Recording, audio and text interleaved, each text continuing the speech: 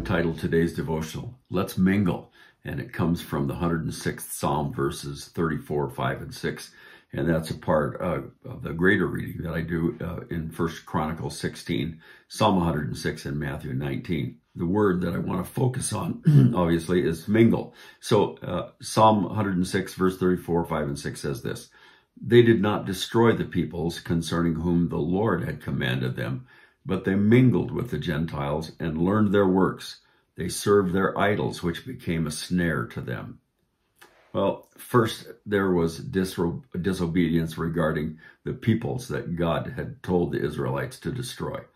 They mingled. That's an interesting word. They mingled with the Gentiles and learned their practices. Then finally, they served their idols, which ultimately ended up becoming a snare to them, and found them sacrificing their children in the fire to the heathen gods. The thing that most, captivates me here is the idea of mingling. What does it mean to mingle? I mean, I thought I had a pretty good idea of that, but I just went into the old dictionary and looked it up. The definition of mingle is to mix or cause to mix together. The sound of voices mingled with the scraping of chairs.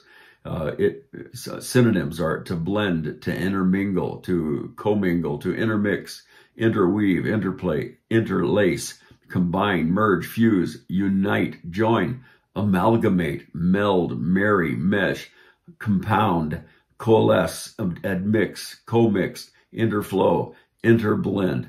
Wow, what a list. But it gives us a graphic picture of what it means to mingle. All these synonyms, along with the definition, really paint for us a picture of just exactly what the Israelites did in relationship to the nations that God had commanded them to destroy.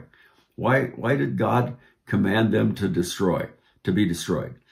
Because of their idolatrous practices, because of a refusal to forsake their heathen practices, their heathen gods, their idolatrous practices, and to worship the one true God. They had centuries to change their ways, but they refused to do so.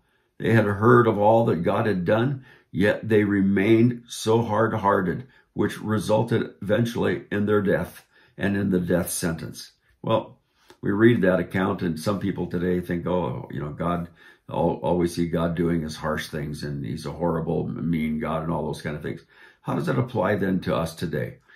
I think the connection really is quite obvious, yet still the temptation is there for us today to do exactly the same thing, to mingle. What can a little leaven hurt? It's not all that big a deal. The things we do aren't all that bad, and after all, it doesn't really matter what you worship as long as you worship, right? Those are some of the arguments. But the danger in mingling is that when we do, we always give up some or even most, if not all, of the things that we have been living by, and most of all, we forfeit our walk and our relationship with the Lord. Mingling. We dare not mingle. We dare not mix. Come out from among them and be separate, says the Lord. We are to be separate from the world. In the world, Jesus said, but not of the world. So let's not mingle. Let's stay close to the Lord and walk with him, in fellowship with him and other brothers and sisters. Amen. May the Lord bless you today, I pray, as you stand for him in all that you do. Amen.